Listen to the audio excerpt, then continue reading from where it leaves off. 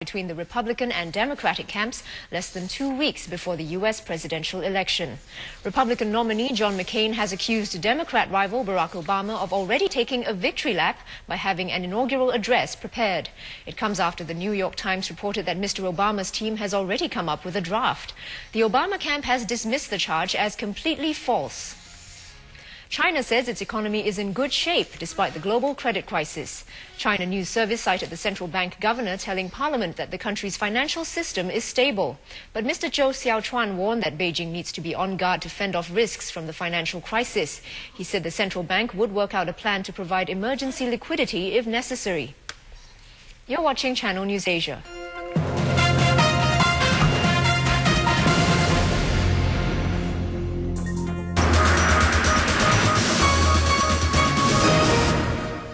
A Chinese woman has been found dead in a shop house at Jalan Besar. Police say they received a call at 7:15 p.m. about someone who was injured at a unit along Flanders Square. She was pronounced dead by paramedics at 7:25 p.m. The 41-year-old, who's believed to be a Malaysian, was found lying face up on the ground floor of a 3-story shop house fully clothed. Police say she sustained an injury to her upper body. They have classified the case as murder.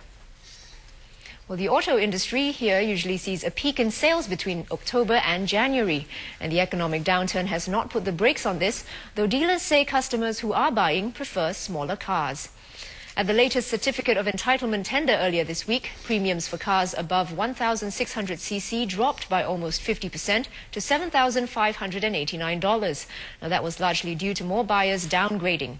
This showroom at Ubi says sales of smaller cars have risen 30% compared to this time last year. And you have more news for you on Asia Today at 3.